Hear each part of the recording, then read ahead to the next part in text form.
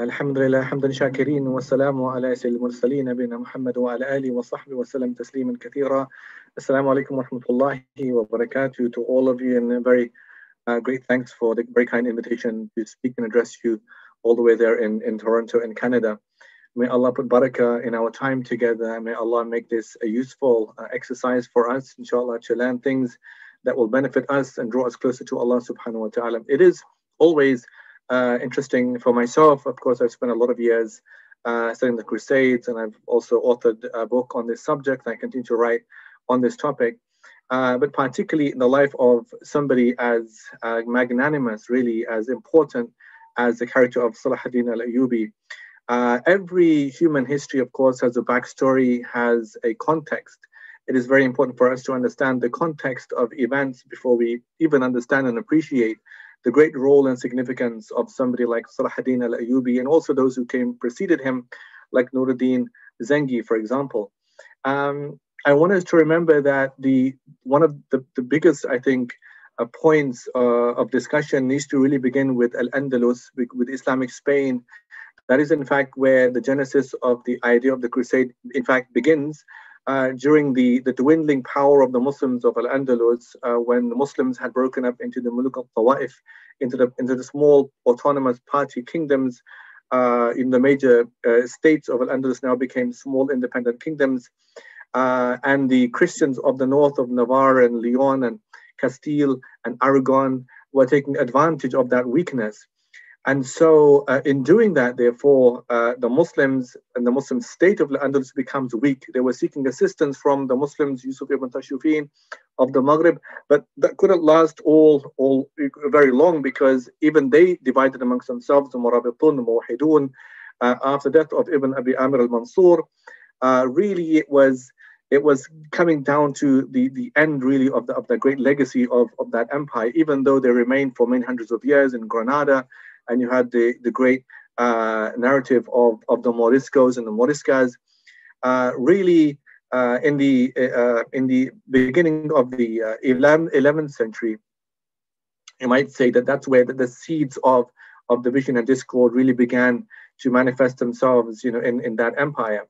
The Christians taking advantage of this. So you had, for example, Pope Gregory VII, one preceding Urban II, who in fact launches a crusade in 1095, who authorizes a papal bull, which was a kind of a promise of penance, of forgiveness for those who participated and recovered the state of Zaragoza, from the Muslims. If they did that, they would have full forgiveness and remission of sins. And that's exactly what happened when the Pope Urban II authorized and launched the crusade against the Muslims of Bayt al-Maqdis of Jerusalem. So therefore, the genesis is in Al-Andalus in Spain. Second to that, of course, even in 1089, Urban II himself authorizes another crusade. In fact, this is for the Spaniards, for those who went and defended the church of Tarragona, for example. And again, they would have full forgiveness and remission and pardon of sins. And this was really the key novel feature of the crusade, because crusade was a very religious experience. I mean, the first crusaders were called Milite Peregrini Christi. They were pilgrim knights of Christ. They were marked with the cross.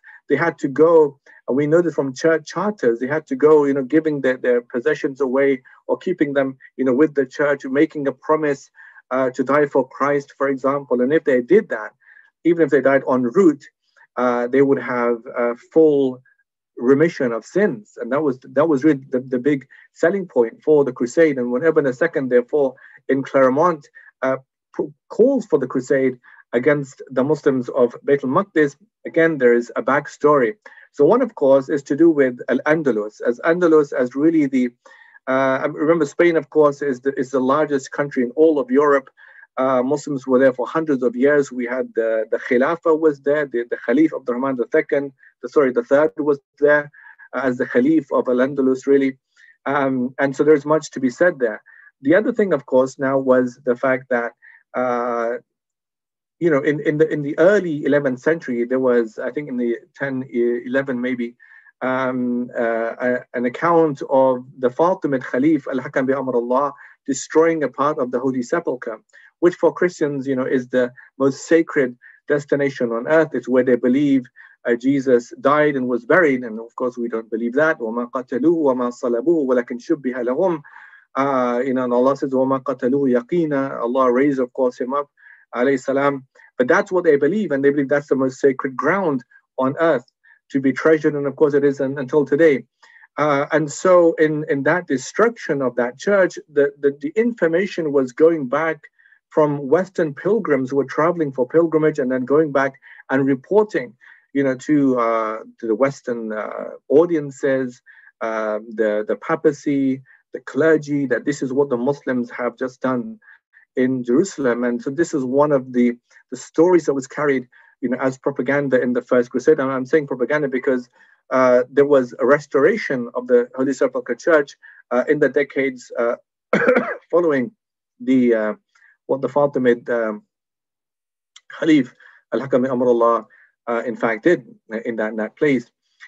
Second to that, of course, there was a letter that was sent from the Byzantine Emperor Alexius Comnenus to Urban II preceding the events of the Crusade. This was an appeal for assistance because the Muslims of Anatolia were encroaching upon the Byzantine Empire. You had, of course, the great Battle of Manzika, 1074, the victory of Alp Arsalan, and they were scared and frightened. So therefore, he asked for assistance from the Catholic Pope Urban II against the Muslims. This was another thing. Number three was a propaganda against Islam. These people had no knowledge of Islam because Muslims didn't live, of course, with them. Unlike Muslims, we lived, of course, with Christians for hundreds of years since that time and knew about Christianity and knew about the people of Ahlul Kitab, but there were not Muslims living, of course, with them.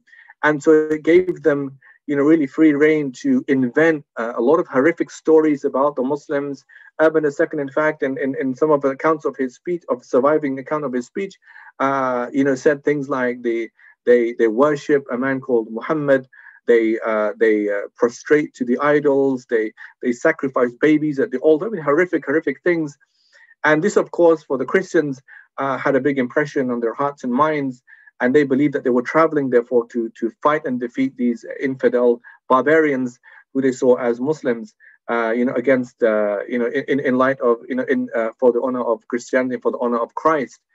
It's those same points of propaganda, in fact, that were carried just last year in the horrific terror attack in Christchurch, New Zealand, by Brendan Tarrant.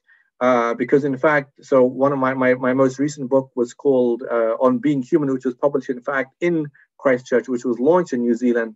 I have a section on the terror attack in Christchurch, and so in his manifesto, Brendan Tarrant's manifesto, he's referencing Urban II's speech at Claremont, and one of his lines is, in fact, is ask yourselves, what would Urban II do, meaning against the Muslims today? So it just shows, therefore, how the propaganda, how deeply entrenched it was in the Christian mindset until in our contemporary time, 2019, at this horrific act committed in Christchurch, New Zealand. This was one of the rallying cries of that sadistic individual, Brendan Tarrant. Anyway, the crusade then was launched, and when it was launched, many people responded to Urban II's appeal. There was a great kind of, a lot of enthusiasm because, of course, it's promising forgiveness of sins of people who were already soaked in sin. A lot of them were thieves and, rapists and robbers and all of these kind of sins. And therefore, it gave them a chance of forgiveness and to find, penance. It was a big thing for them. Not to say, of course, other people didn't participate. They also did, members of the clergy, important people, saying that, however, the clergy did not physically participate in the battles, but you had also other people who were out there for secular purposes, also seeking land, seeking wealth, and people, of course, fought for different reasons. But when it was launched, the state of the Muslims in that time was one of division, right? Not only because between the Sunni and the Shia, but also between just like for Al-Andalus, for example, in Balad al-Sham in Syria, you had division between the Muslims of Halab, of Aleppo, and the Muslims of Damascus, right? You had Muslim princes fighting against one another. In fact, when the Crusaders arrived in Bilad al-Sham, the two sons of Malik Shah, Berkaruk and Muhammad, were in fact fighting against one another.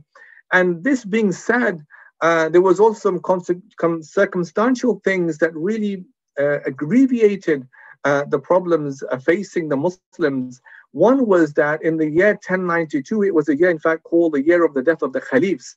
And that is because in that 1 year, or in fact, within 1 or 2 years, 1092, you had the death of Nizam al-Mulk. Nizam al-Mulk was the Seljuk wazir who had been wazir for 30 years, and he dies.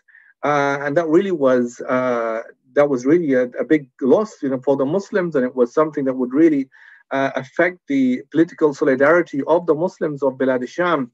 A month later, the Seljuk Sultan Malik Shah himself then dies, and then 1094, you had the death of the Fatimid Wazir Badr al-Jamali. He dies, and then a short while after him, the Fatimid Khalif al-Muqtadi, in fact, dies, and then after him, in the same year, the Sunni Khalif al-Mustansar, he dies. So you had 5 major political leaders dying within 1 or 2 years, and this was right at the time when the ideas of the Crusade are coming through, particularly in Al-Andalus. And now, of course, when the Crusaders arrived, they're going to find the Muslim world like that. And so therefore, they really had that advantage of coming down to Jerusalem in that state. Muslims, of course, in that situation of weakness, are really prey, to the Crusaders.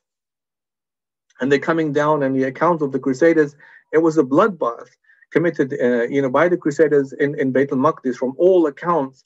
In Ibn Athir's account, the numbers were 70,000. They range from 30,000 to 50,000 massacred in the city of Jerusalem as the Crusaders are arriving. Not to say, of course, all the deaths of Muslims along the way, because Crusaders are taking the coastlines, of Beirut and Sidon and so on and so forth. And so when they get to Al-Quds, it's a bloodbath. And the rallying cry really for Crusaders is the word Dus Vult. Dus Vult in Latin means God wills it, God wills it. And this is carrying through. In fact, it's interesting that in the Spanish Inquisition, the rallying cry of the Spanish Grand Inquisitor, what was his name? Thomas de Torquemada, right, who took his learning, of course, from Nicolas Emeric, from his Directorium Inquisitorium. The rallying cry was Dios la quer, Dios la quer. And Dios la quer means God wills it, right? So the same rallying cry of the Crusades, Dus Vult, was the same rallying cry of the Spanish Inquisition. In Spain, Dios la quer meaning God wills it to happen, so let it be, God wills it. And in the name of that, they committed a complete bloodbath. In the account of Albert of Aachen, the German chronicler, they would smash the heads of babies against the walls. And by the way, the account that you find in Gesta Francorum, Deeds of the Franks, that the blood was, up to the horses and of the knees of the horses, is not a real account. I mean, it's not exactly like that. But what they're trying to say is that remember that the chronicles were written to appeal to audiences back home who could not attend the Crusades, participate in the Crusades. Therefore, these stories, like the streets were soaked in the blood of the Muslims, are literally true because there was a bloodbath, but they served a different purpose, and that was to show the Christians or back home in Europe, in France, that that God kind of levied such a vengeance against these heathen Muslims. It's like the stories of the Old Testament when God destroyed nations, and that's the purpose behind some of these accounts. In any case, it was a complete massacre of the Muslims. They kept, of course, some Muslims like farmers because they needed knowledge about the agriculture and how to work the fields and the lands. But then from that point onwards begins the Latin kingdom of Jerusalem. The Muslim world is still in its situation, and this is why one of the things you'll see again and again in all these accounts is the great tragedy of tafarruq, the great tragedy of division. May Allah save us from that and give us grant the ummah unity. May Allah give us a mindset to always think about unity, to always think about in our communities, in our masajid, in our homes, always to think about how we're going to unify our affairs and become strong, and not to allow small petty disputes to fragment and divide us as a people, as a nation, as the Ummah of Muhammad sallallahu alaihi wasallam. And so in the first few decades, there was very minimal responses. In fact, the first responses came in fact from poets. My book, my PhD, my doctorate, in fact, was on the Muslim poetry composed, at that time. This is my published book on the Muslim poetry composed in that time. And so I have a specific chapter on the first Crusade poetry. And you had only three main accounts. One was from a man called Ibn al-Khayyat, one was Abu Muzaffar al-Abi-Wardi, one was an anonymous poet. And the kind of things they're saying are like كيف تنام العين ملء جفونها على حفوات أيقظت كل نائم وإخوانكم بالشام يضحي مقيلهم ظهور المذاك وبطون القشائم.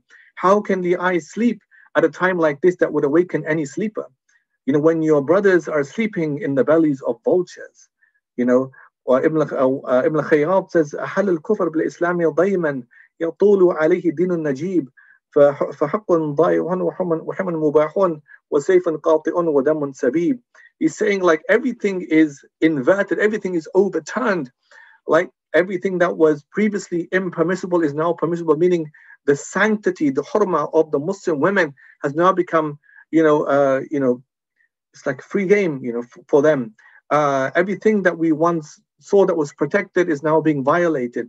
And so these were the accounts. But even though you had Muslim poets who were raising their voices, in fact, this poem of Al-Abi-Wardi, the one that I recited, was carried by the faqih of Damascus, Abu Sa'id al-Harawi, who traveled with a contingent to Baghdad to appeal for assistance from the Khalif.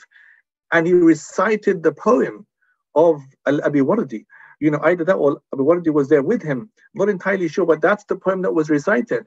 But it just didn't have an effect on the power base of the Muslims in Baghdad. It didn't have an effect, and so they were left to their own fate. The Muslims of Bilad al-Sham. You also had a very, very important person called Ali ibn Tahir al-Sulami, and Ali ibn Tahir al-Sulami was a Shafi'i faqih of the Grand Mosque of Damascus. He was very learned. He was a grammarian. And what he did is he wrote a book called Kitab al-Jihad, the book of the Jihad, in which he, lamented the circumstance of the Muslim Ummah, which have fallen to division. But he also realized, he identifies that the Crusaders are not interested only in Bayt al-Maqdis. There is a strategy. They have Sicily, they have Spain, and then they have Jerusalem, and then they're seeking further conquest. And he outlined, therefore, this strategy of the Crusaders.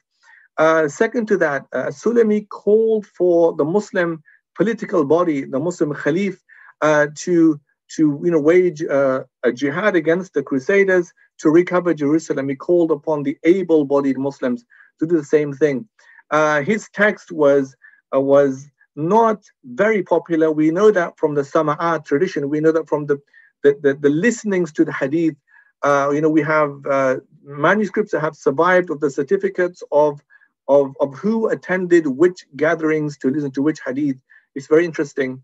And so his public readings of his text were not very well attended in that early time. But I'll tell you something that happens at the end, 1187, connected to Al-Sulami, inshallah, in a few minutes. But in any case, that's what happened. And so the response was minimal. Political response was really quite absent until the 1140s. 1140s comes along.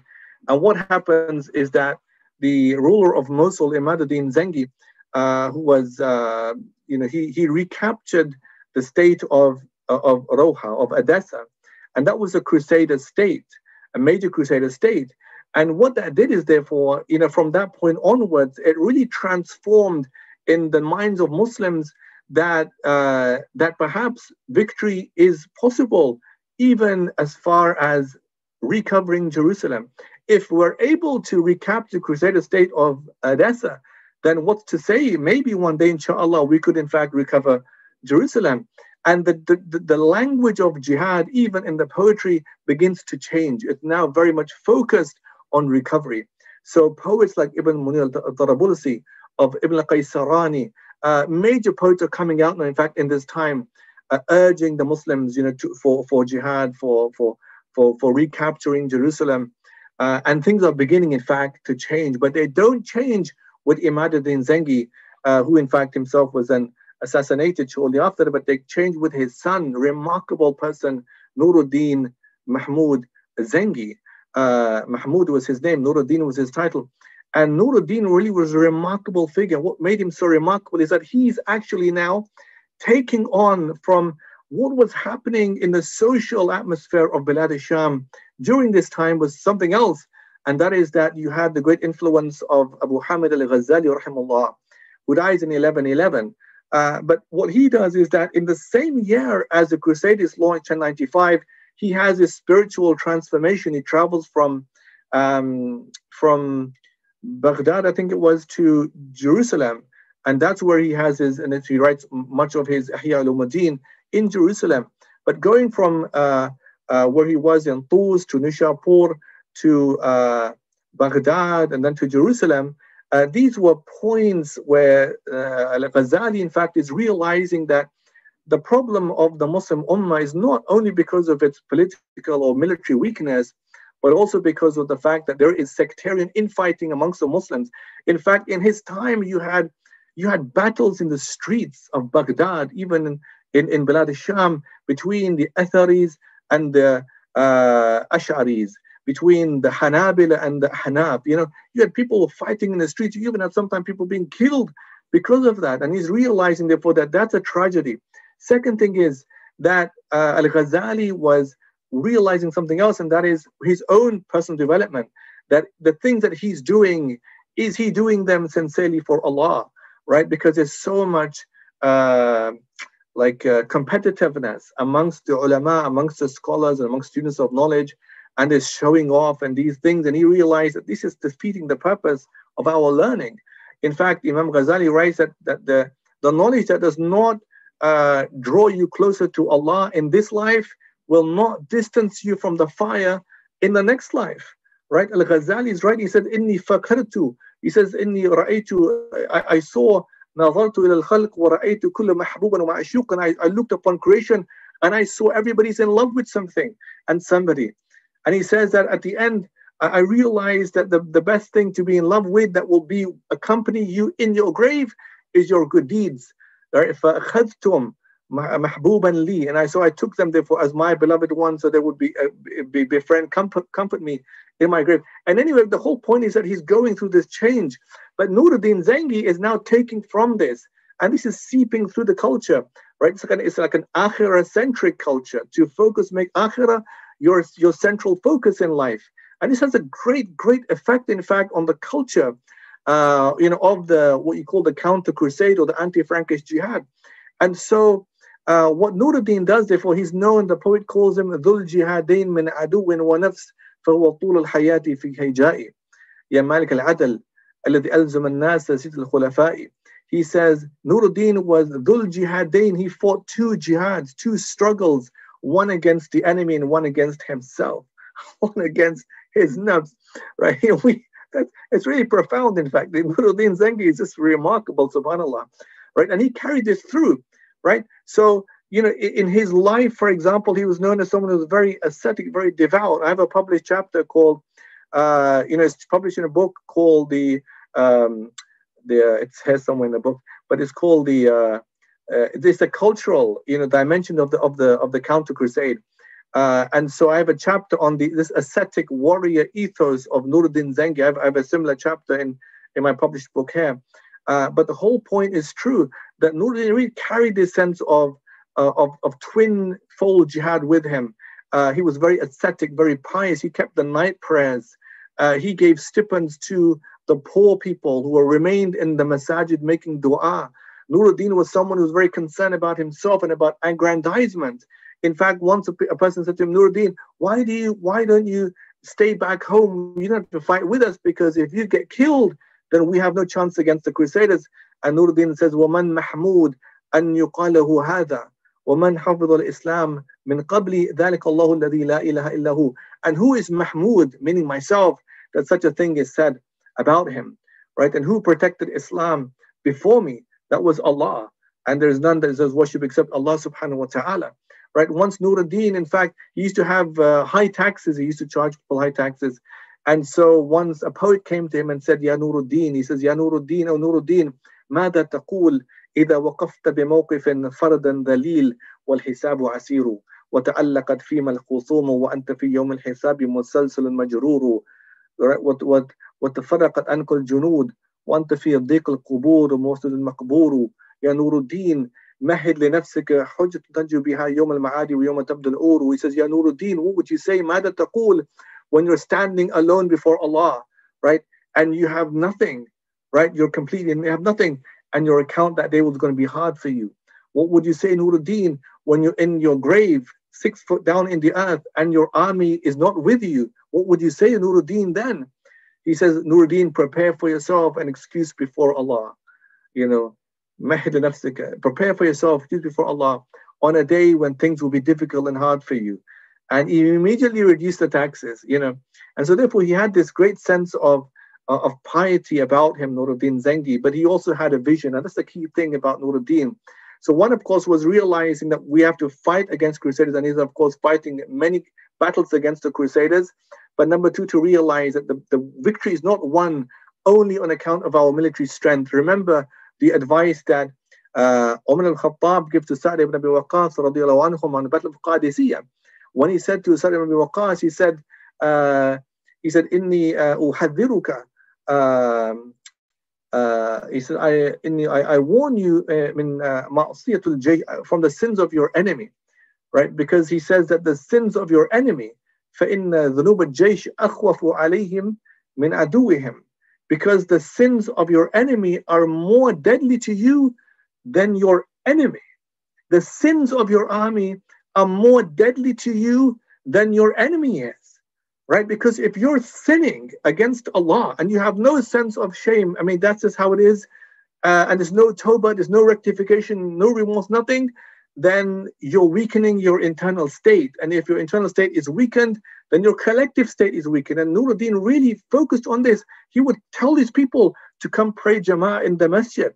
Right? And remember that Salahuddin al-Ayyubi, by the way, is going to be born in this time because he's born 1137.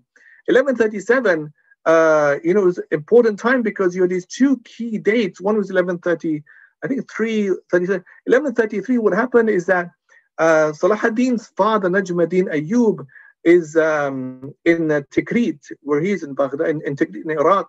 And him and his brother Shirku are expelled from Tikrit because Shirku, you know, kills somebody, a Christian scribe, if I remember. Although there was a context to this, but in any case, as a punishment, he had to be expelled, and he's expelled with his brother Najmuddin Ayyub. And on the day they're leaving, Salahuddin al-Ayyubi is born. On the day they're leaving, right? He's born. Now, what happens is that during the time when they're leaving, what happens is that they end up actually going to Aleppo, right, which was a place that was run by Nuruddin Zengi. It's very interesting, you know, why that happened. I'll tell you why. Because a few years before that, when the Imaduddin Zengi, the father of Nuruddin Ayyubi, used to make these raids into Baghdad, right? And once he was slowed down and he was prevented, and he ends up in Tikrit, right? And Tikrit, the governor of Tikrit, is going to be Najmuddin Ayyub, the father of Salahuddin, before Salahuddin is even born. And he gives him safe passage. He keeps him safe, and they give him safe passage back to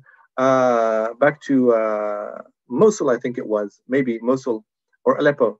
In any case, we do wonder why, because remember, these are two dynasties, like they weren't always on the best of terms, the Zengids and the Ayyubids, and we don't know why that happened. But in any case, he does that. And then, of course, the favor is repaid in 1137 on the day that Salahuddin Ayyubi is born. And when Najmuddin Ayyub and his brother Shirku have to leave, they called over to Aleppo by Imaduddin Zengi, and they kept there. And so Salahuddin Ayyubi, therefore, is born, and he's in that environment that is already shaped and furnished, you know, with that spiritual focus of Nuruddin Zengi. And it's so beautiful because that really, he really becomes, you might say, a really an educator, for him. He's being raised in an environment of piety. He's being taught in the same schools Nuruddin Zengi is building. In fact, he's making this he has this madaris building program, and one of the purposes behind it is because of the importance of Fada'il al-Quds, right? And so that's one of my big areas, alhamdulillah, that in the 12th century, in the major city centers of Sham, Baalbek and Damascus and Hama and Homs, you have these madrasas. And so what Nuruddin Zengi does is that he really capitalizes on this. So you have the Nizamiya madrasas from Nizam al-Mulk, and he's introducing into the madrasas new learning of the importance of Jerusalem. Books of Fada'il al-Quds, Fada'il al-Sham, Fada'il Dimashq, some old ones like Al-Raba'i and Al-Wasiti are already there. New ones are coming out like As-Sama'ani, for example. And they're being taught to this new generation of people who had never been to Jerusalem now, because that's from 1099 they took Jerusalem. Now it's in the 1160s and 1170s. And so therefore, this work is being done. Salahuddin is being raised in this environment. He's learning from this in the same schools. He's memorizing Quran. He's learning Hadith. In fact, Salahuddin was known as being so connected to Hadith. He would kind of shadid al-buka in the Samad Hadith. He would cry a lot when Hadith were recited. He would, in fact, later on, when he had his own children, he would go with his children and sit in the gatherings of Hadith studies and listen to Hadith and Quran recited. Salahuddin is learning things like horsemanship and archery and about battles, from Nuruddin and from the governors of Nuruddin Zengi. So therefore, he has deep access to this environment that he's being raised in. And so Salahuddin, in his early age, therefore, is really immersed in this culture. Nuruddin Zengi, of course, he has this great vision, and his vision is based upon 3 points. And the vision was, number one, that you have to defeat the Fatimid Shia Empire of Egypt. And that was really seen as a thorn, because the Fatimids, not only because Egypt was extremely important, you had the port of Damietta in the north of Egypt. Whoever has access to the ports really has access to everything, because and Egypt was very powerful as a country, but because they were allying with the Crusaders, against the Sunni Muslims, and so he believed therefore they had to be defeated. It wasn't always like that, because he even sent Shirku, Najmuddin, Salahuddin's uncle, to reinstate the Fatimid wazir, but then again treachery was seen from them, and then he sent Salahuddin and Shirku to defeat them. The last Fatimid Khalif Al-Adil died in 1170, and thereafter that, then it always remained as a Sunni empire, the kingdom of Egypt. But he believed before that was a key point to essentialize the vision of the Muslims to defeat the Fatimids empire of Egypt. Number two, he believed that there has to be unity in Syria and Sham, that it was impossible, he believed, for them to have a chance of recovering Jerusalem if Aleppo and Damascus are in division, because the Crusaders, as they did in Al-Andalus, right, would just pick one against the other. In Al-Andalus, I mean, it's horrific. So all these major states of, Jais and Seville and Cordoba, Toledo, major states of the Muslims are now being picked against one another, right? And they're paying annual tributes to the Christian powers, right, to defend them. And it's just horrific. It's horrific what happened in Al-Andalus. But in Sham, that was a worry, and that was a fear of Nuruddin, that if Aleppo and Damascus remain divided, they would pay tributes to the Crusaders against one another. That's going to embolden the Crusaders, and then therefore the whole spirit of resistance against the Crusaders in recovering Jerusalem is going to be lost. And so he believed that there has to be an effort to do that, and he made an amazing subhanAllah effort. In fact, he came back into Damascus with such peace, with the idea that I don't want any blood to be spilled in Damascus. He builds 11 more madaris in Damascus. There was 11 when he came in. There was 22 when he dies in 1174. And then number 3 in his vision was effort to recapture Jerusalem, focus, right? So to have more of these books of Fadail al-Quds, what he does is he builds a minbar. It's an amazing thing. Anybody who's been to Beit al-Maqdis, into Al-Aqsa, would see that in Masjid al-Aqsa, in the prayer place, there is a minbar. And that minbar is known as the minbar of Salahuddin. It's not exactly a replica. So if you go to the Museum of Al-Aqsa, you'll see the exact minbar, but the remnants of it, because it was burnt. The whole mosque, in fact, was set on fire, and the minbar by an Australian fanatic, zealot Christian fanatic, in 1160s, sometime 1160s or 770s. And so the minbar then was rebuilt. Because the minbar, in fact, when it was built by Nuruddin, it had no nuts and bolts. It was all interconnected pieces, and it's an amazing piece of handiwork.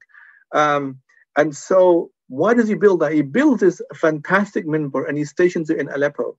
And he says that when we recapture Jerusalem, then we will bring this minbar and place it into Masjid al-Aqsa. Right? And it was kind of just a sense of hope that he was giving the Muslims of Bilad al-Sham, that look, we have built the minbar, and that's just showing us, therefore, that it's going to come soon. We just have the minbar already there. So when we capture Beit al-Maqdis, we're going to bring down the minbar and place it in Al-Aqsa and Al-Aq, but that's what happened. But it was Salahuddin al-Ayyubi, in fact, who brought the minbar down from Aleppo to Beit al-Maqdis when he recaptured 1187. And so, I mean, that's what so Nuruddin, therefore, had this remarkable character about him, and he's raising raising Salahuddin in his early age, with this great capacity of understanding the importance of unity for the Muslims,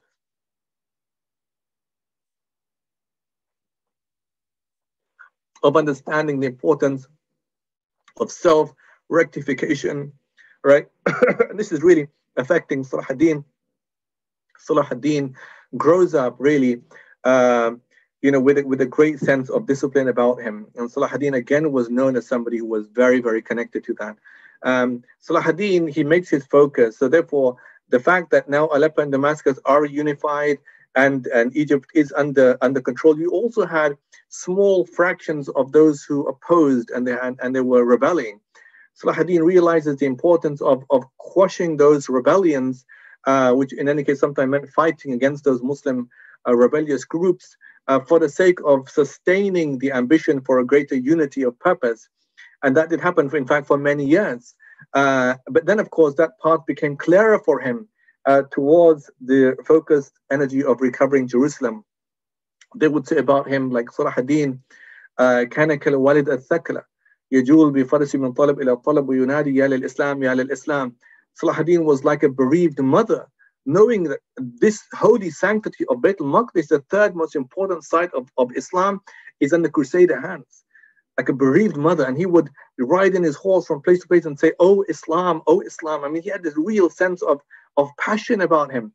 They would say, like, Salahuddin had lived a very simple life of frugality, right? And they would say, "Why don't you enjoy yourself?" And he would say, "كيف يطيب لي الفرح والطعام ولذة المنام وبيت المقدس بيد الصليبيين." How can it please me to eat nice food and drink nice drinks, right, when Jerusalem is in the hands of the Crusaders? He had this sense about him.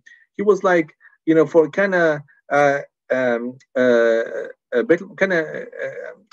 they said Amrun Azim, like for him it was a great matter that Jerusalem was in the hands of the Crusaders, and therefore he made a very, very purpose effort to fight the Crusaders, and this is really what he's known for. And so Salahuddin, aside from his character being very frugal, being very connected, pious, he emphasized on praying in the masajid, the 5 daily prayers. He emphasized on praying your sunan, darawatib. These are things that in fact he learned from Nuruddin. Nuruddin emphasized upon his character the importance of qiyam al-layl, of praying the night prayers, the tahajjud. In fact, Salahuddin would give like these stipends to the people who are in the masajid, and people would say, "Why are you giving money to those people? They're not even fighting in the battlefield. They're just old and they're in the mosque." And Salahuddin would say things like, how could I give money, how could I take money from a people yuqatiluna anni وإني نائم في فراشي. How could I take money from a people who fight the enemy when I'm asleep in my bed and give it to a people who only fight for me when they see me? And he's saying therefore that they have arrows that بسهام تخطأ وتصيب. He says you have arrows that hit and miss their targets. They have arrows that never miss their targets, meaning their du'as never miss their targets, you know. And so, meaning he's saying that, you know, we, and in the hadith in Sahih Muslim, it says, Allah will aid this ummah bi-da'ifiha, bi-da'watihim wa ikhlafihim wa niyatihim. Kama qala, he says that Allah will aid this ummah with its weak ones also, you know, with its weak ones, with their du'as and their sincerity. I think it's niyatim, I'm not sure, but it's definitely, it has bida'watim wa ikhlas, with their sincerity and their du'as. And so you realize, therefore, that a whole comprehensive nature of the struggle requires all of these different parameters and elements to be in place. He was someone who was known as being, you know, soft-natured. It was once, for example, and I'll mention when we get to, inshallah, the point about Acre. But in any case, in Salahuddin, he makes that his focus, to carry on with the tradition of Nuruddin Zengi. He has justice in his character. So they would say, like the poet said, he said, Ya Salahuddin, قد أصلحت دنيا شقيا لم يبت إلا حريصا وأرسلت السلام لنا عموما وجودك جاءني وحدي خصوصا فكنت كيوسف الصديق لما تلقى منه يعقوب القميصا. He says, Nuruddin, he said, because his name was, of course, Yusuf ibn Ayyub, and he said, Salahuddin, you've really altered things, you know, that things that were unjust and not good, you've made them places of reform now. And you're like, and he says that your salam came to all the people, but to me, the poet is saying, it came specifically. And you're like Yusuf, right? When you bring when the shirt of Yusuf is brought upon Yaqub, and of course he was blind and he could see again. Therefore, you're bringing this new sense of legacy amongst us. And Salahuddin, therefore, was someone who was known, you know, for that. He was therefore committed. Now, the key thing that I know we don't have all the time, but Salahuddin al-Ayyubi, one of the key moments, you know, for him, really culminated in the 1180s. And so 1183, there was a horrific thing that happened called the Red Sea incursion. That's when one of the really rebellious crusaders called Reynold de Chatillon, who was in fact imprisoned by Nuruddin Zengi in Aleppo for many years. And then when he was released, he had this newfound hatred against Islam and the Muslims. He travels to, and he would in fact attack Muslim pilgrims, you know, coming back from the Hajj. That's something he would do. 1183, he takes his naval fleet and they travel all the way to the Hijaz. They were just miles away from the blessed city of Nabi Sallallahu in Medina, right? And he had this crazy idea of trying to dig up the Prophet's body and carrying it to Europe and charging people to see it. And Salahuddin, he sent his naval expert, Husam ad-Din Lu'lu, to repel this, which of course he was successful in this. But from that point onwards, he had this deeply entrenched hatred against this shaitan, Reynold de Chatillon. And so what happens is that in the winter of 1186, 1187, there was a truce between Salahuddin and the Crusaders, a crusader called Raymond of Tripoli. And that truce was broken by Reynold de Chatillon because he attacks a Muslim caravan traveling between Egypt and Syria.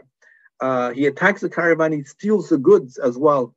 That broke the truce, right? And so Raymond of Tripoli is really panicking because he's thinking, well, you know, Salahuddin is in a very strong position at this point in time. Remember that Salahuddin had amassed an army loyal to the Khalif, not for his own sake or his own name, but to the Khalif, from the Jazeera, from Aleppo, from Egypt, from Syria, and so a wide-ranging army speaking different languages, even sometimes different ethnicities, but they were all purposed to fight in the war against the Crusaders. And in fact, he would emphasize in his letters, this is not a struggle for myself. This has to be done in the name of the Khalif. It was to emphasize the importance of political authority, political unity. And so, so what happened is, therefore, when he's now in that position, when Raymond Chatillon he's making these attacks against the Muslims, Salahuddin, what he does is that he lays siege to the castle of Karak. At the same time, his brother Al-Afdal, he travels to Acre, right? Now, there's two things happening here. So one is going to Karak, one is going to Acre. The Knights Templars, the Crusaders had military orders, Knights Templars and Hospitallers, and these were like the SAS. These were like military, experienced soldiers, but also who were like very disciplined monks, right? They were very ascetic and they were very severe against the Muslims, and they were very. I mean, the initial role, in fact, was to defend pilgrims traveling from Europe to Jerusalem, but then it changes. A very, very deep hatred against Islam that they had, and so what they did is that they panicked in Nazareth. They panicked, in the West Bank, north of Palestine. They panicked, and they take 400 Knights Templars, and they fight against a much larger Muslim force of 7,000 Muslims in a place called the Springs of Crusades. It was a complete defeat. Only 4 of these Knights Templars survived, right? And so that's really now worrying the Crusaders, thinking, this is terrible because Salahuddin is now back in the forefront.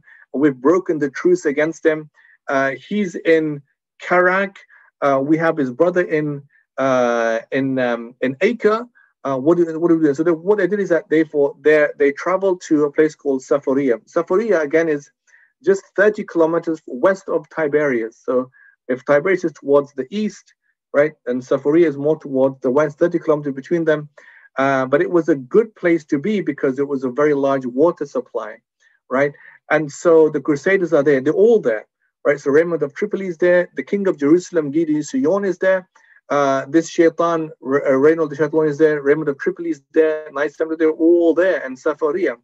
And Salahuddin, what he does is he sends his army and he himself goes towards Tiberias. They go to Tiberias. Tiberias, of course, has a great water supply as well. When they're in Tiberias, Muslims who are scouting the area realize there is a castle. That castle is being guarded by a woman called Ashiva. Ashiva, in fact, is the wife of Raymond of Tripoli, and they didn't know that. They didn't know that in this castle, there is, in fact, the wife of the key crusader, Raymond of Tripoli, who was just 30 kilometers away in Safaria. And so they laid siege to that castle, right, in Tiberias.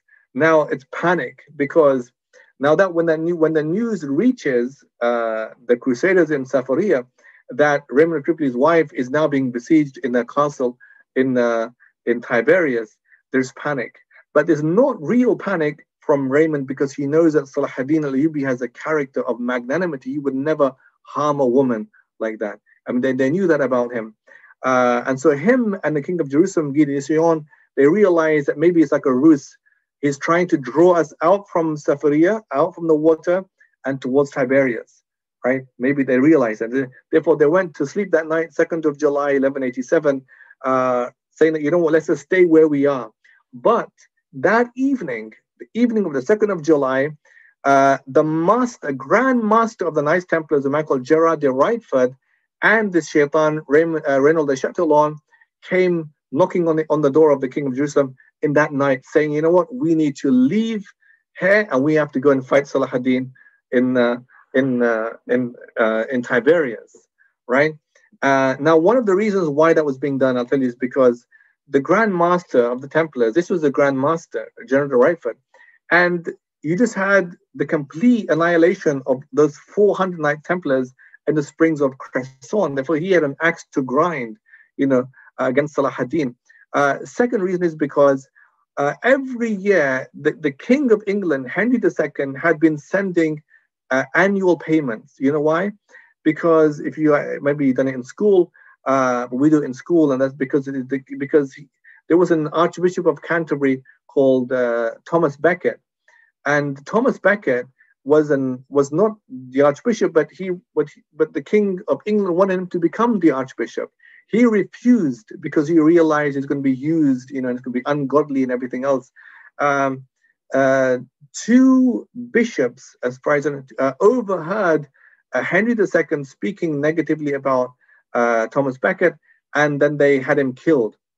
This really upset the King of England a lot, and then he sent like payments every year, to be used against the fight against the Muslims.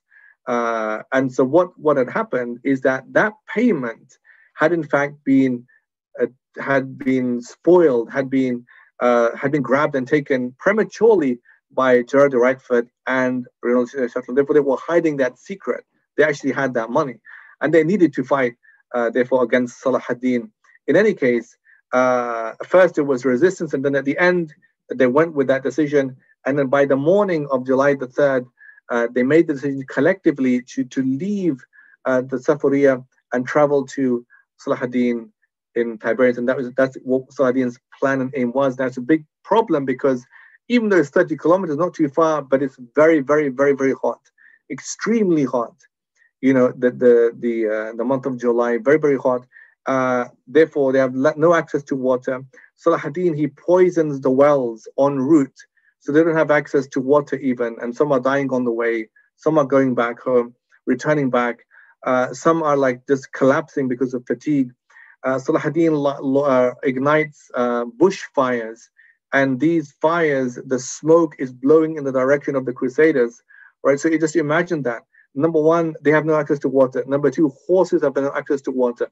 Number three, the wells are poisoned. Number four, the smoke fire is coming, in their faces, and that's exacerbating the heat as well, right? And so by the time they get to where Salahuddin wants them to be, they end up in a hill called the Horns of Hattin, and there's this remarkable battle takes place between the Christians and the Muslims in the Battle of Hattin, where the Crusaders are completely defeated.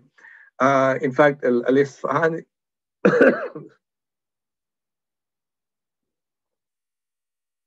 Al-Imad al-Isfahani, one of Salahuddin's biographers and chroniclers, writes that the number of dead was so many, we didn't believe anybody had been taken prisoner.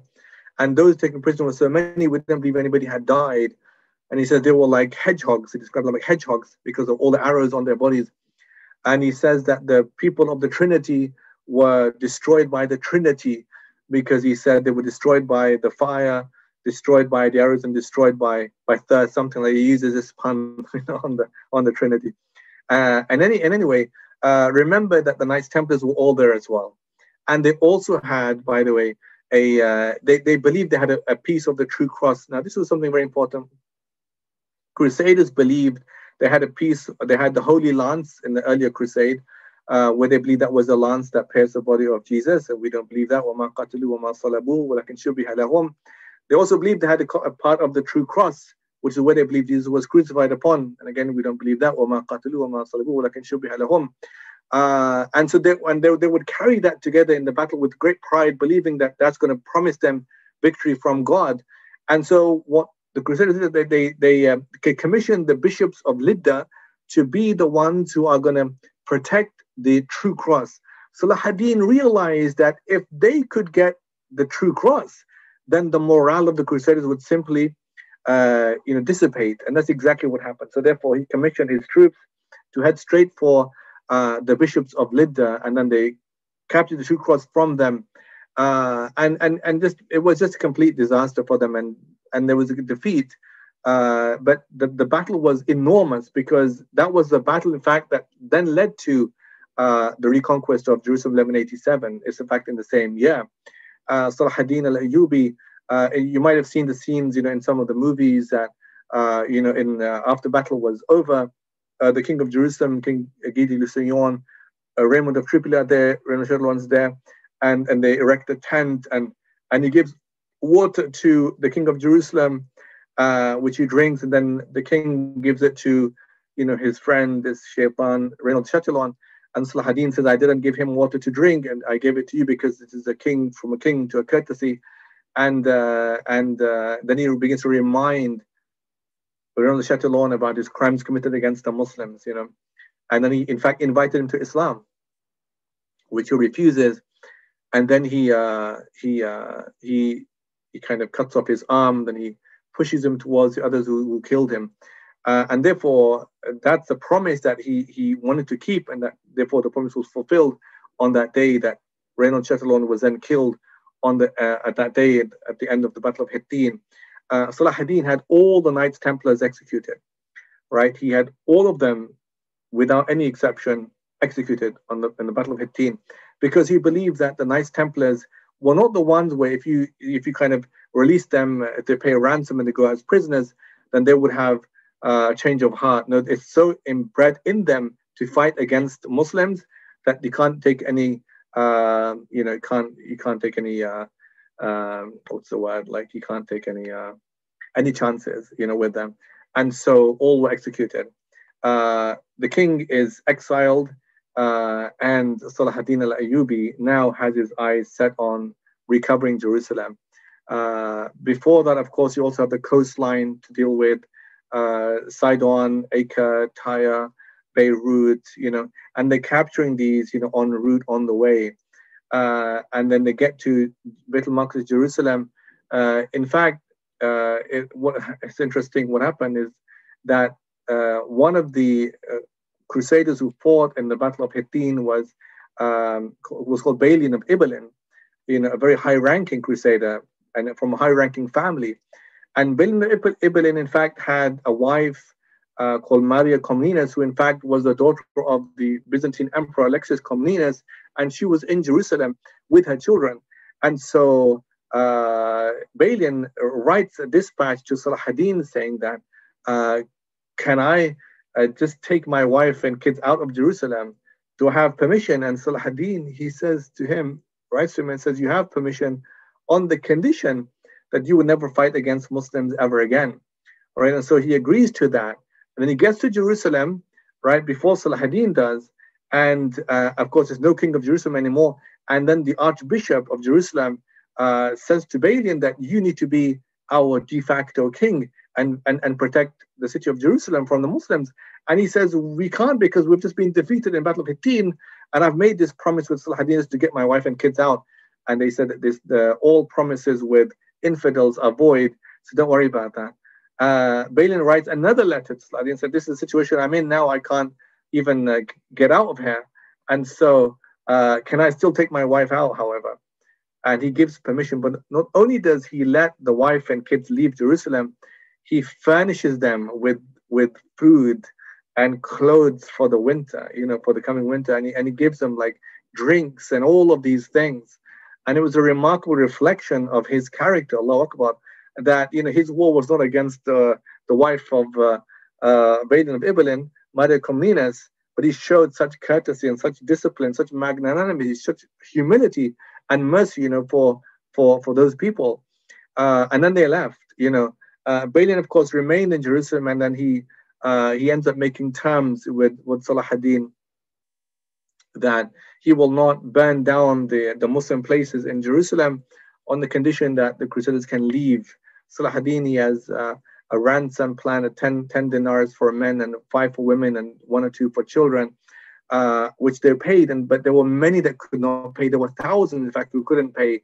Salahuddin allowed them to leave without payment. Even his brother, allowed many to, especially the elderly, to leave without payment. And the elderly is a key point here.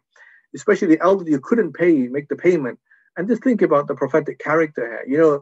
That Salahuddin, he entered Jerusalem on the night that they say was the night of the Isra and Mi'raj, on the night believed to be the night when the Prophet traveled from Mecca to Beit al-Maqdis and Beit al-Maqdis, Jerusalem. And Allah in the Quran says, subhanahu wa ta'ala, but أعوذ بالله من الشيطان الرجيم سبحان الذي أسرى بعبده ليلا من المسجد الحرام إلى المسجد الأقصى الذي باركنا حوله لنوره من آياتنا إنه هو السميع العليم. Allah says that, glory be to him, Allah, who took his servant by night from the sacred precinct of Mecca, the sacred precinct of Al-Aqsa, and then Allah says, to show him some of our signs. Whose precinct Allah is blessed, and what's around it is also blessed. And Allah is all hearing, Allah is all knowing. So the moment was so, was so perfect in that sense that he's arriving back into Jerusalem on the same day, on the anniversary of the Prophet's heavenly ascent, of night journey and heavenly ascent, from Beit al-Maqdis. And of course, it was an amazing occasion. And so when the Crusaders therefore are leaving, he honored therefore the character. You know, one of the beautiful things about that we learn as Muslims is that, you know, just imagine, you know, when the Prophet came from Medina back to Mecca, Fathul Mecca, there would have been, of course, Meccans who would have still, exhibited this sense of fear, you know, for Islam from the Prophet, because of all the propaganda they're hearing from the Meccans of the Mushrikeen against Islam. When the Prophet came back into Mecca, sallallahu alaihi wasallam, there was an elderly man. This man was the father of Abu Bakr, radiallahu anhu, and he was an elderly man. And Abu Bakr came and brought him out from his home to come and, you know, accept Islam finally from the Prophet. And when the Prophet saw Abu Bakr do this, bring the old man, the Prophet says to Abu Bakr, he says, هَلَّا تَرَكْتَ الشَّيْخ فِي بَيْتِهِ حَتَّى أَكُونَ أَنَا آتِيهِ إِلَيْهِ. Why didn't you leave the old man in his home so I could have come out to see him? You know, why didn't you leave the old man in his home so I could have gone out to see him? And Abu Bakr says, Nabi said, he has more of a need to see you, Ya Rasulullah, than you have to see him. And of course, that's true. But the Prophet was showing him, subhanAllah, something so powerful. Then it says, فَأَجْلَسَهُ بَيْنَ يَدَيْهِ. And the Prophet sat the old man down before him. ثُمَّ مَسَحَ صَدْرَهُ. Then he wiped over his chest. ثُمَّ قَالَ أَسْلِمْ فَأَسْلَمَ. Then he said, submit to Allah, and he submitted to Allah. I mean, just look at that sense of courtesy and respect that he gave there. When Salahuddin came back into Jerusalem, there were elderly people who couldn't leave, but he gave them free ransom to leave Jerusalem without problem. And the people on the march to Jerusalem were remembering that, look at what the Crusaders did to us in 1099. Bloodbath, you know, raping of women, killing of children, you know, killing of elderly men, destroying of places. And they thought that, you know, we should have vengeance against them now. And even the Crusaders in the city, in the city of Jerusalem, were thinking that there's going to be a bloodbath today because of what we did to them, you know, in 88 years ago. But Salahuddin dealt with them with such mercy and such goodness. And this was only for the purpose of recovering the city for Islam. And it was a beautiful occasion. So when he came back into Jerusalem, the Muslims, they had inscribed on the doors of Bayt al-Maqdis the ayah of Al-Aqsa Masjid, the verse from the Quran, when Allah says, لَقَدْ كَتَبْنَا فِي الزَّبُورِ مِنْ بَعْدِ ذِكْرٍ أَنَّ الْأَرْضَ يَرِثُهَا عِبَادِيَ الصَّالِحُونَ. That we decreed, you know, in the Zabur, after the reminder that the earth will be inherited by the pious servants of Allah subhanahu wa ta'ala. In the inner dome of the Qubatul Sakhra, the dome of the rock, in the inner dome, they had inscribed the first 21 verses of Surah Taha, right, the ulama. And so the first 21 of Surah Taha are speaking about Musa alayhi salam. And Allah is saying, you know, وَمَا تِلْكَ بِيَمِينِكِ يَا Musa, what is in your hand, O Musa? قَالَ يَا عَصَايَ, it's a stick. And Allah says to Musa, أَلْقِهَا يَا Musa, throw the stick. And Musa throws the stick, it becomes a serpent. And Musa becomes scared. And Allah says on the 21st verse, لَا تَخَفْ سَنُعِيدُهَا سِيرَتَهَا الْأُولَى. We will return this back into its original state. And it was like a reflection. That's the verse it ends on. That just they lost Jerusalem for 88 years. And but they shouldn't panic, because Allah returned Jerusalem back into its original state. It was this reminder, and it's amazing. I mean, how they even thought of that's the verse we need to have, you know, in the inner dome of the rock as a perpetual reminder that the Muslim Ummah should never panic. One of the poets said, "Majal aqsa lahu aadatan sarat fasarat mathalan sa'ira إذا غدا للكفر مستوطنا يبعث الله له ناصرا فناصرا طهره أولا وناصرا طهره آخرا." He said, Masjid al-Aqsa has like a way, you know, Allah never allows it to be abandoned. He says that if disbelief comes upon it, you know, Allah sends it a victor, and the victor came in the first time, Umar ibn Khattab, and the victor came in the second time, Salahuddin al-Ayyubi. And of course, it was a great day. Salahuddin, he brings in Qur'ans, you know, from Bilad al-Sham to be placed again into Al-Aqsa. He removes all the Christian artifacts from the masjid. All the statues and all of the crucifixes are removed. They bring in, of course, or he has a rose water, you know, running through the streets of Jerusalem and the masjid to kind of freshen the smell and to kind of Islamify the city. And then, of course, they bring the minbar of Nuruddin Zengi from Aleppo back into Al-Aqsa. There was an kind of a bit of an election about who would be the khatib who would lead the first salah of Jummah, and they selected the Sheikh Muhyiddin ibn al-Zaki to be the, and he in fact was the Khalif. It was in fact was the Imam that was there with Salahuddin's death. And I think we should try and move on because I know time is going to be against us. But now this wasn't the end of the story, because you also had then the Third Crusade and the Third Crusade. So when the news reaches Europe that they've lost Jerusalem, the Pope Urban III dies. He dies, they say, of shock that they've lost the Latin Kingdom of Jerusalem. The new Pope, Pope Gregory VIII, immediately gathers his people together and they launch a Third Crusade. They made a new papal bull called the Audita Tramendi. The Audita Tramendi was a papal bull, again, promising indulgence, forgiveness of sins, but this was the biggest crusade launched so far. So you had the First and Second Crusade. Second Crusade was really big, by the way. That was focused on Damascus as well, and you had Benedict of Clairvaux. But the Third Crusade was the biggest of all the crusades, because this time we had the German Emperor, Frederick of Barbarossa, you had the French Emperor, French King, and you had the English King, King Richard I, Richard the Lion, they call him. Three kings with armies of three countries, all focused on recapturing Jerusalem. And so the German king, Frederick of Barbarossa, leaves early. He left early, with his army, and they traveled there. He gets quite far, passes Asia Minor, but he, in fact, died. He drowned. He drowned when he was bathing. He didn't make it as far as he wanted to. He drowns. But his participation was very, very powerful, very important, for the German contingents. The King of France and King of England, they leave later, 1190. Number one is because the previous king, Henry II, I think it was, who had died, and therefore election of a king all takes time, and King Richard I is elected. You had political disturbances as well. But number three, because they needed time to preach the crusade, right? They needed time to do that. And so this order tremendi was being carried out.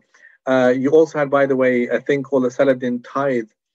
Salahuddin tithe was that in England, and in Europe, you had people who had to pay from their own income. Some of their money had to go towards fighting Salahuddin. Just imagine that, right? So you had a tithe, you had a percentage of their money had to be given to the war against Salahuddin. You had King Richard I was very, very strict in raising funds for this crusade. And of course, there's a lot of money is needed for that, to pay for the soldiers, to pay for expenditure on the route and so on and so forth. He even charges Jews, who didn't participate in the crusade, but he's taking money from them to fight against Salahuddin in the Third Crusade. And so a lot of preparation, a lot of work, and that's why there was a delay from these two kings. But when these two kings left, then there was a focus in Acre, the siege of Acre. And so in Acre, what had happened is that the remaining crusaders of Jerusalem had focused on besieging Acre. Muslims were in Acre, right? And so when the Crusaders made that their focus, these crusading armies are now heading towards Acre. And by the way, the crusading armies of Richard and the King of France are also heading towards Acre. It's emboldening them, thinking that our kings are coming. So Salahuddin realizes that that's a big problem. And so he's encouraging the Muslims to remain fighting in the way of Allah, to give their lives for Allah, not to worry. But it's becoming hard, and that siege lasts 2 years. The siege of Acre lasts 2 years, and they're running out of supplies of food and everything else. Salahuddin is trying so hard. They're building new ships, but sometimes they get broken. The supplies of food don't get there. There's remarkable stories of sacrifice of a very famous man called Isa. Isa was described in the account of Ibn Shaddad as somebody who was an excellent swimmer, and he's swimming to in the account he was trying to swim to he has like a lot of money on him around his waist to get the supplies to the people of who are besieged now in their castle in Acre, but he dies en route, and all of these things are happening. And so by the time King Richard gets there in Acre, the Muslims they make a promise with King Richard that they would leave the city, pay like 20,000 something dinars, and a few other things as well. They will promise to them, which I can't remember quite clearly. But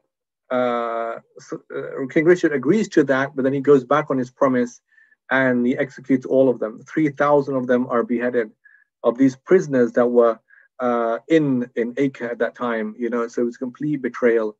Of course, it really infuriates Salahuddin. But the siege of Acre had a very damaging blow on the morale of the Muslims. You had then the Battle of Arsuf as well. That was kind of a bit of a setback for the Muslims as well. And so therefore, it's kind of a bit of, the Crusaders are gaining territory from the Muslims, Tyre, Acre, and Salahuddin realizes that one of his purposes has to be to secure the coastline, because if they have the coastline, then they're going to have easy access to always bring supplies in to attack Jerusalem. So what he does is, therefore, he brings his armies. So he's bringing his armies, from all places, but this time is very different, because the same way the Crusaders were using this very evil propaganda. In fact, in Europe, they would carry these pictures showing what Saladin is doing against the Christians to try and, spur up the ambition of the Crusaders against the Muslims. It wasn't always working because they knew of the magnanimity and the character of Salahuddin's character. But for those who did not know, it was a way for them to be further motivated by the crusade against the Muslims. Salahuddin had to bring in the Muslim armies, from all these places again, Mesopotamia and Irbil and Mosul, so you had, of course, he had governors in these places, and the whole purpose was bring your armies together, right, from these main locations, and they were responding to it. In fact, the Khalif this time is responding to Salahuddin's attempt, because he knows that this is going to be this travesty if we lose Jerusalem to the Crusaders again. And even the Khalif, therefore, in time is responding with money, responding with things. In fact, he's appealing to what Salahuddin said to the Khalif? He says, if you fight with us in this battle, I'll give all of my lands to you. I'll give all of my lands I've captured solely for you if you came out, because he knew that the motivation of the Muslims would really rise if they saw the Khalif coming up, but he refused to do that. He just sent money and preparations and other things. And of course, it was a setback for Salahuddin, but he carried on. He had such a resolve to carry on with that. He didn't give up. He had this remarkable sense of energy and spirit in him, for the sake of Allah subhanahu wa ta'ala. And so, the Crusaders at the end of the day, it's a longer thing, but they realized that King Richard realized that even on his way to Jerusalem, he realized that there wouldn't be much point, because the fortifications of the coastlines would mean that Jerusalem will always be well defended by the Muslims, right? And so what Salahuddin would do, therefore, is that he would in fact destroy the fortification on the coastline, like the castles and stuff, because he felt that if the Crusaders took them, then they couldn't defend them because the fortifications are destroyed. But Richard realized that on his way to Jerusalem, because he never gets that far, he gets to Jaffa. In fact, that's the closest way he gets to Jaffa, which isn't that far from Jerusalem. But he realizes that it wouldn't, that the Muslims would well defend Jerusalem. It's too well defended for the Crusaders to have a chance at Jerusalem a second time. And a truce is made. And the truth is that the Muslims would take everything from Jaffa to Acre, and the Crusaders would the Crusaders would have Jaffa to Acre. Muslims would have take back Ascalon, and the Christians would be allowed to pray in Jerusalem. Right, that was accepted.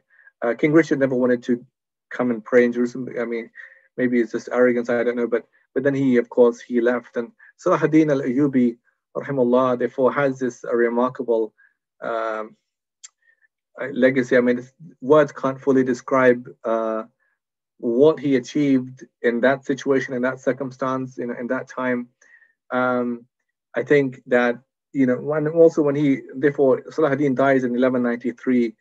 He always loved Damascus. He settles in Damascus. He goes back. He doesn't say Jerusalem. He goes back to Damascus. And what happened? I'll just mention quickly about his death. That Salahuddin al-Ayyubi, he has a fever, and it lasts for about 10 days. This fever.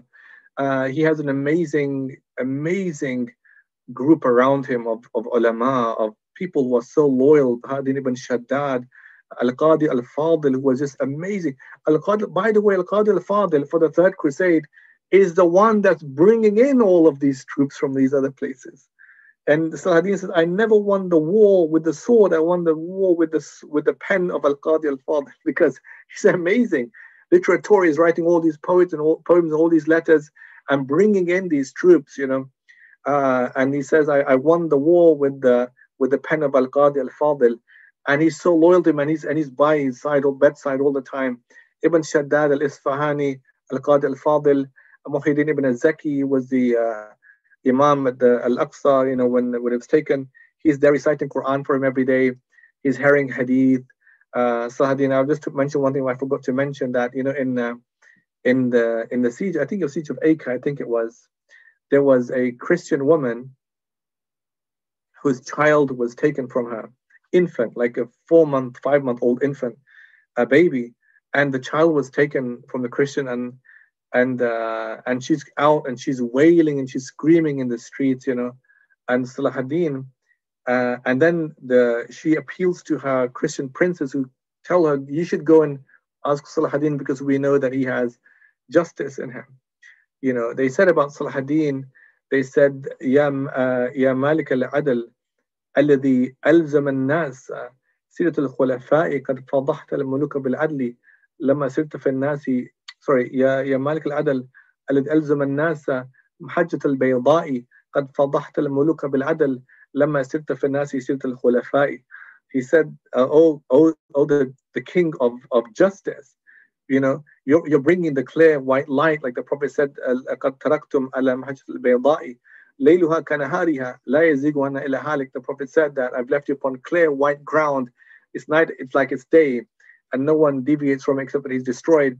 And he says that you're bringing this clarity, and he says that you're bringing back like the narrative of the Khulafa al-Rashideen. I mean, that's the standard you're making.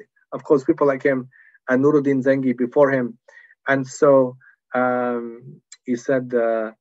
So the woman comes to Salahuddin and she's crying. Ibn Shaddad relates this in his book, Al-Nawad al-Sultani. This is the biography of Salahuddin. And he says that she's crying and she says to Salahuddin, so what happened, my child? Salahuddin takes money from himself and gives it to the Muslims and says, go and bring this child back, because the fear was the child's going to be sold on a black market. And so they take the money.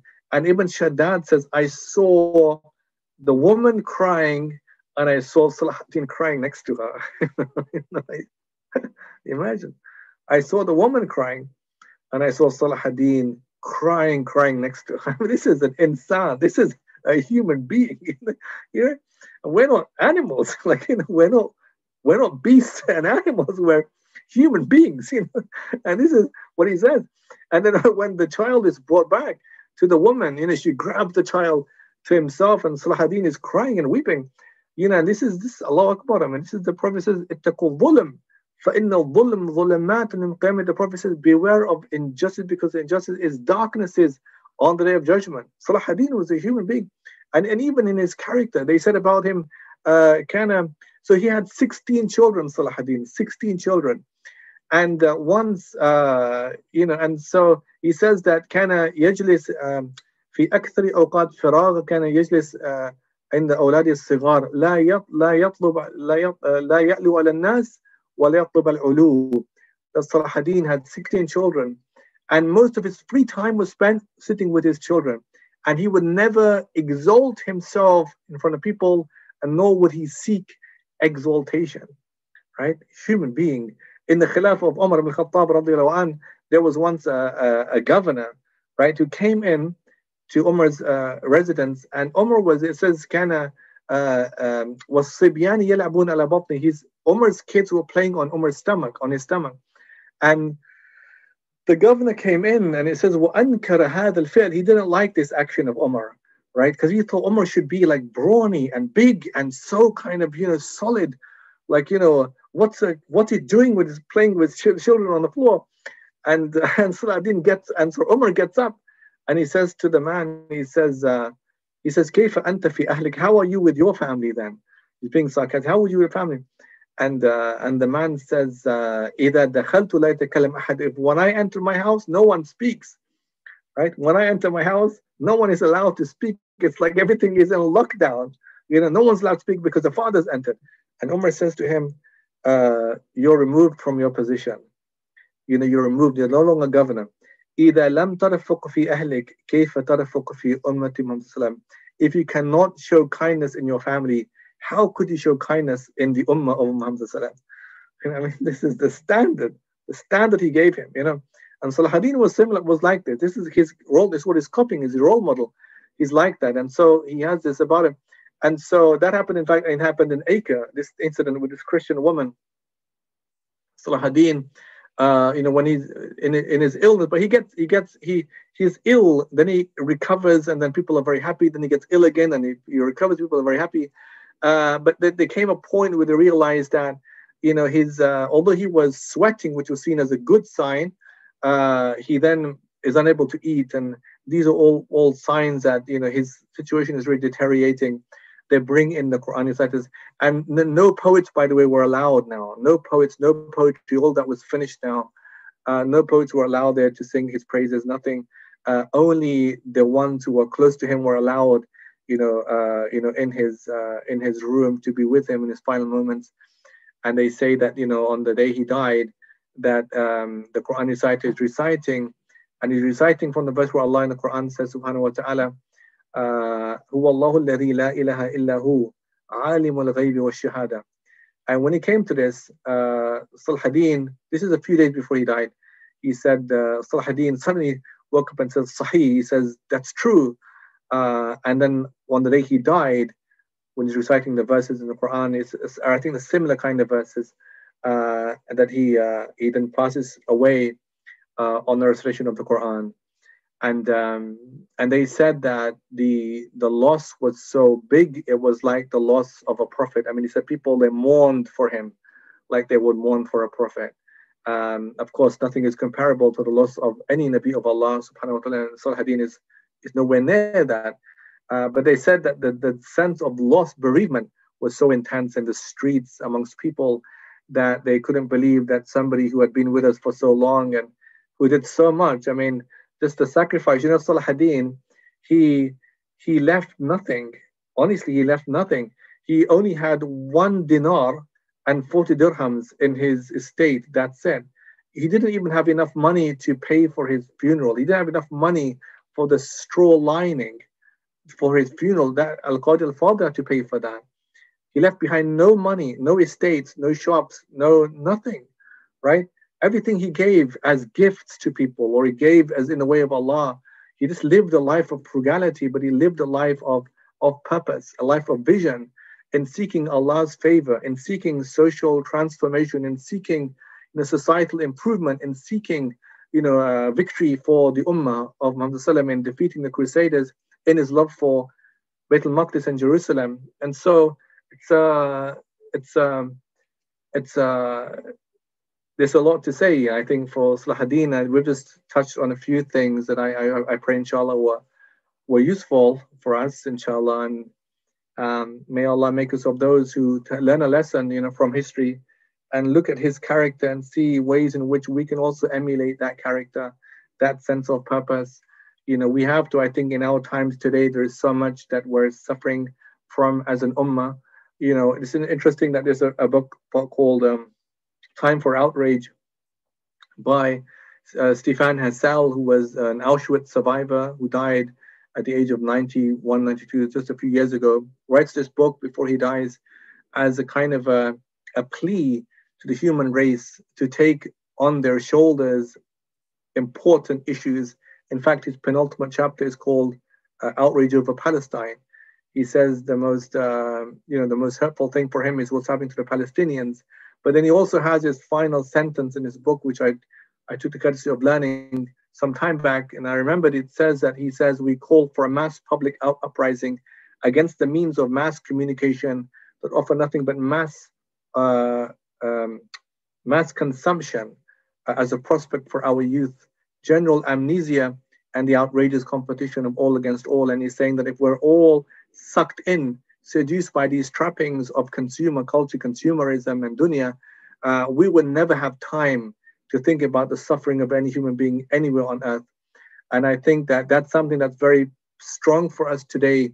The second book I wrote, this one on being human, how Islam addresses othering, humanization, and empathy, is now available for free download on the web, on Sapiens Institute website, inshallah, for anybody who wants to seek access to it and read the book. It's a book that was launched in Christchurch, New Zealand. And I think it's alhamdulillah, it's a lot has been done with the book so far, but it's a book that in fact taps into a lot of these things that are current to our time today. Again, like I mentioned, it has sections on the Crusades as well, because that's when a lot of this othering of Muslims really stems from in Western European culture, and also in French culture. And of course, we see what we're seeing today with the great insult that they're making against the character of the Prophet in France. And this is just a reflection of it. But we ask Allah for assistance and aid. May Allah keep your communities together. May Allah bless you all. And again, I'm very honored that you invited me to say a few words about the great character of Salahuddin al-Ayyubi. Jazakumullahu khairan. Wassalamu alaikum wa rahmatullahi wa barakatuh.